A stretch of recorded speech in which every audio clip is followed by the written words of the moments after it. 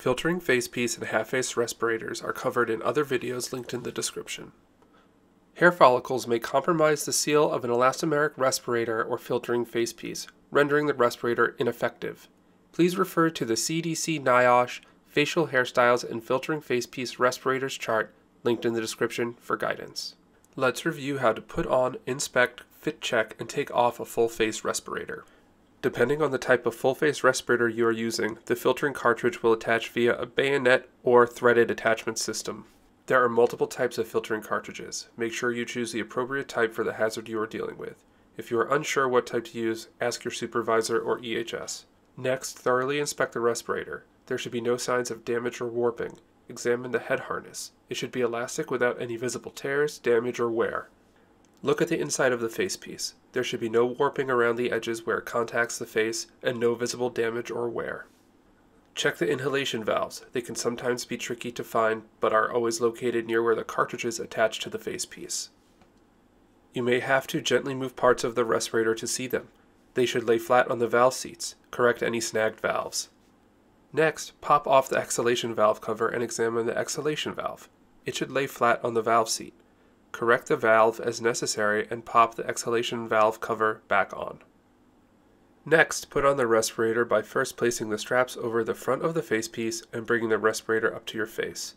It is often helpful to place your chin in the chin cup first, then bring the rest of the face piece in contact with your face.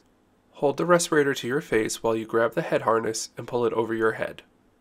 Begin to tighten the straps. Neck straps first, followed by temple straps, and finally the top head strap. The respirator should fit comfortably and tightly against your face. Adjust position as necessary for comfort. Let's now perform a seal check, which is critical to ensure the respirator is fitting you properly and adequately protecting you.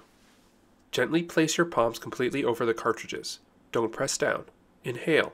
You should feel no leaks and the nose cup should collapse in slightly.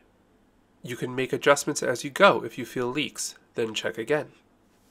Next, gently place your palm completely over the exhalation valve at your chin without pressing hard. Exhale. You should feel no leaks and the respirator should puff up slightly.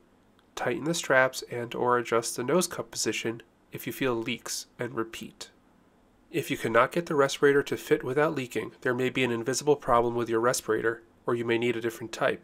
In this case, don't proceed with your work until you talk to your supervisor and/or EHS. Taking off the respirator is relatively easy.